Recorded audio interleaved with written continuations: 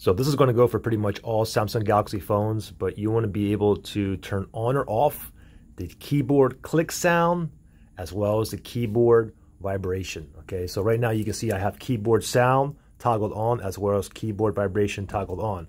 So for instance, every time I go ahead into bring up my keyboard and I start typing,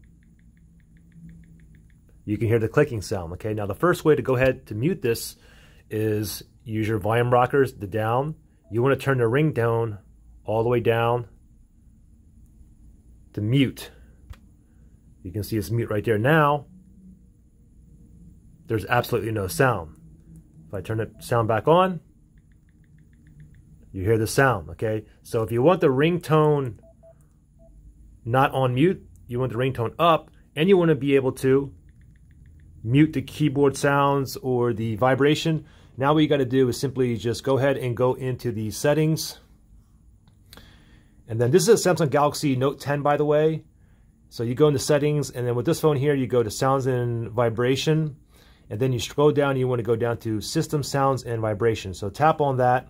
And then from here, you can see down here, it says keyboard sound and keyboard vibration. You can toggle it on or off. Okay, so for example, keyboard sound, I'll go ahead and toggle it off, and my ringtone is still up. Okay, so now if I go to open up a keyboard, you're still not going to hear anything. Okay, now again, this is a Samsung Galaxy Note 10. In the settings option, it may be in a different area. Like for example, this is a Samsung Galaxy J5 here, and with the Samsung Galaxy J5, you go into your settings and you want to go to sounds and notifications right there, and then from here we're going to go to ringtone and sounds instead. So tap on that, and then we can see right down here where it says keyboard sound. You can turn that on or off. Okay, here's a Samsung Galaxy S7. The navigation is a little bit different on this phone.